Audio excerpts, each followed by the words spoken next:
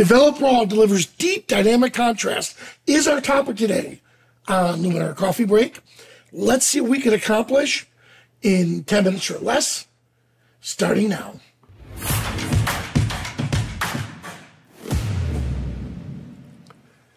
Hello everyone, I'm really excited to show you this image.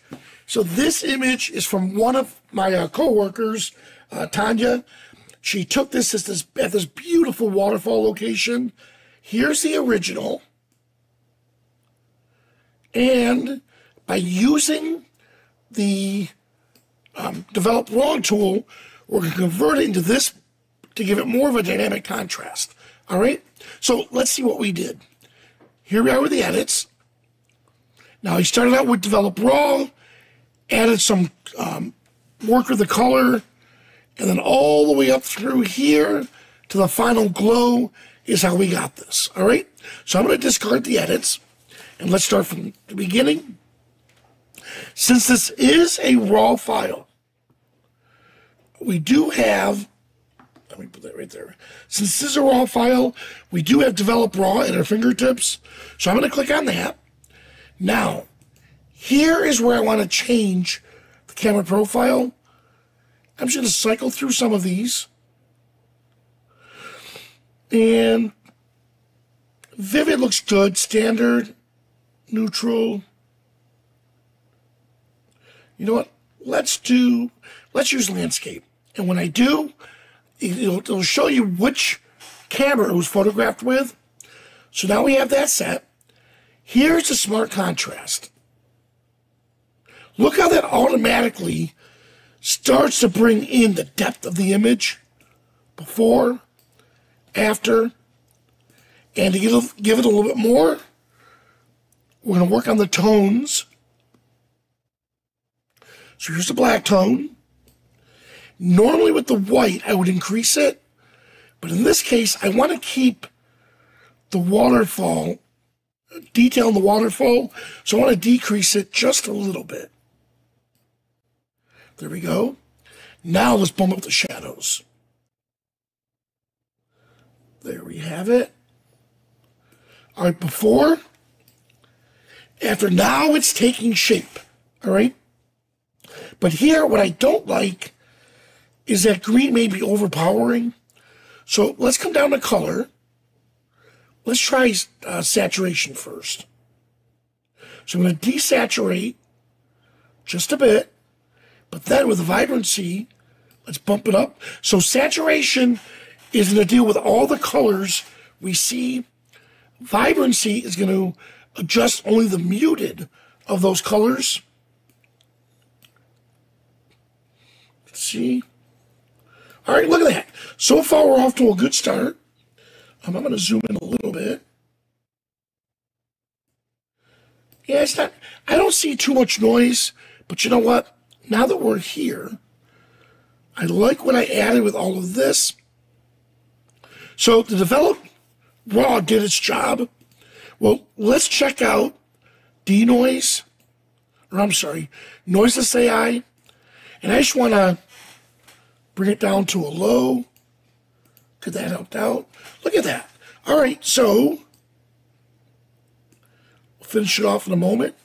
But look how that tool, along with, here's the key, look how the Develop tool did its job for us. And the way it did it was we made sure that we applied the right camera profile to it. Notice I didn't touch exposure. We're going to leave that alone. That's my last resort. So if I couldn't get the dynamic range I wanted with the highlights, shadows, and down in here with the tones, then I would resort to adjusting the exposure. All right? So that's looking great. Now let's get a little more creative and enhance AI. There we go. I like how it's opening up in a lot of areas.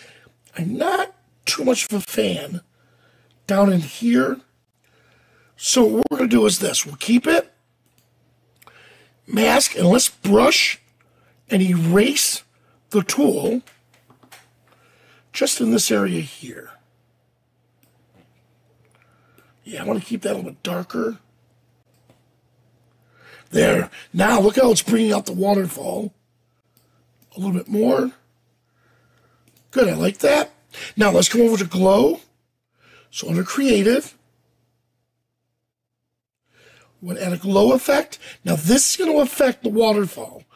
So I'm going to go to an extreme, just so you can see it. And which one do we want? There's glow. That does a good job. The Orton effect, a little heavy-handed. We actually like that. And Orton effect soft.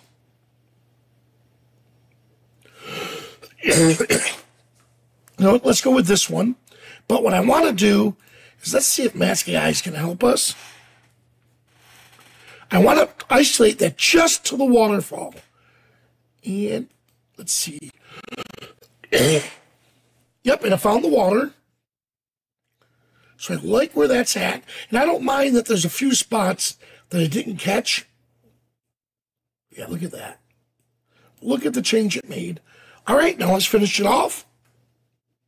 I want to draw attention to her. So let's use the vignette tool. Choose her as the subject. I just want to dial it back a bit.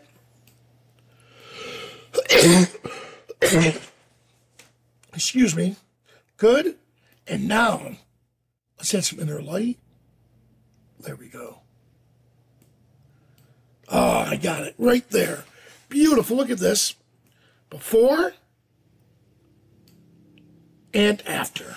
All right? So that's how we're going to add some more of the dramatic effect to the image using Develop Raw and a few of the other sliders. Now, I love this image so much, and I asked her, what inspired her to take the shot, and she talked about waterfalls, is cleansing for the soul, and so on.